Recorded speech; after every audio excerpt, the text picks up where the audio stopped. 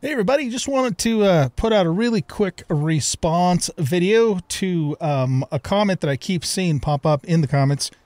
Several of you are asking me why I don't just keep my bow in the range slot and free up the slot on my toolbar. Well, there's two reasons for that. First of all, if it's just in the Q slot, then I have to hold Q down and keep my finger on the Q key in order to use the bow. And as soon as I release it, the bow goes away. If we actually take the bow out of that slot, we still have it in the Q slot. As soon as I let go of Q, the bow's gone. So I have to constantly hold that key down in order to keep my bow up.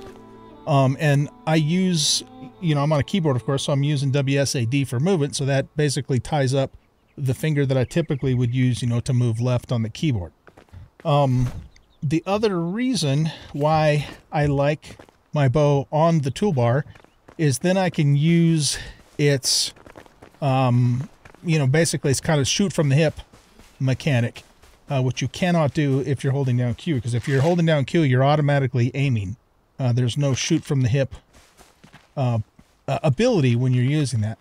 But if I'm just have the bow out like this, without holding anything down, then I can just shoot, and my guy will essentially auto-aim. It's not quite an auto-aim, but it sort of is. Maybe it's more like an assisted aim when it's on the toolbar.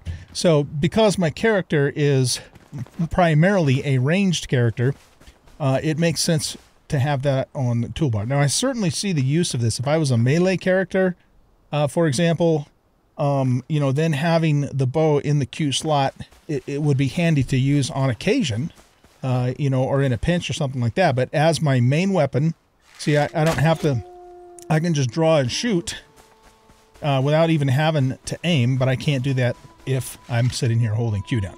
So hopefully that explains why I'm doing it this way. I'm curious to know if some of you guys are also playing a primarily ranged character, if you do use the Q key.